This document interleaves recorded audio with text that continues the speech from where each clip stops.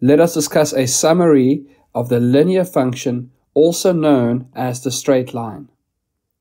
Before I continue, if you enjoy this content and you find it helpful, please like this video and subscribe to the channel for more videos like these.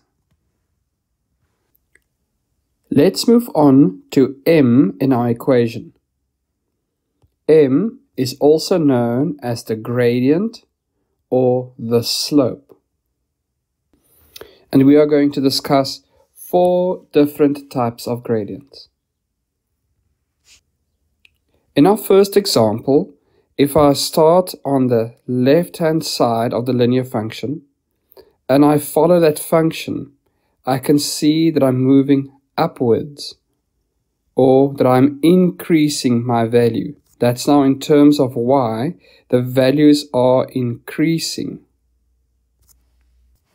So for this function, we say that the line is increasing. And when the line is increasing, the gradient is bigger than 0. And instead of saying bigger than 0, we can say that the gradient is positive. In our second example, if I start on the left side of the linear function and I follow that line, I see I'm moving lower and lower down. So we are decreasing in value.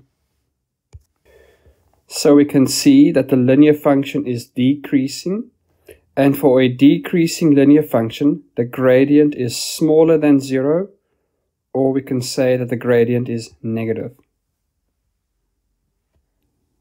In our third example, if I start on the left and I move towards the right, I'm neither increasing nor decreasing, but I'm moving parallel to the x-axis. So the linear function is a horizontal line, and the gradient is equal to 0. Let's say, for example, that this line passes through the value of 3 on the y-axis. And because it's a horizontal line, everywhere on this line, the y value would be equal to 3. So the equation of this line is y is equal to 3. In our fourth example, if we follow the line, we see that it's moving parallel to the y-axis. And when the line is parallel to the y-axis, we say that it's a vertical line and it has no gradient. And let's say, for example, that that line passes through x equal to 2. That means everywhere on this line, x would be equal to 2. So the equation of this line is x equal to 2. Let us discuss what is the y-intercept. So here we have a straight line on a Cartesian plane. And the y-intercept is the point where the straight line crosses with the y-axis. So it's simply the point of intersection between the line and the y-axis.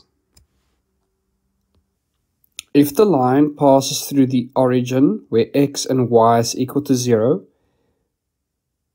we can say that the y-intercept is equal to 0.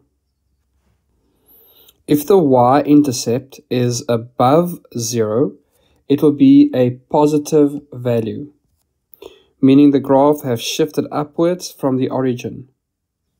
And if the intersection point is below the x-axis, we can see that the graph has shifted down and the y-intercept would be smaller than 0.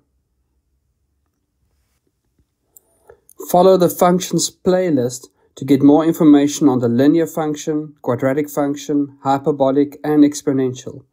I'll show you how to draw them and also how to find their equations.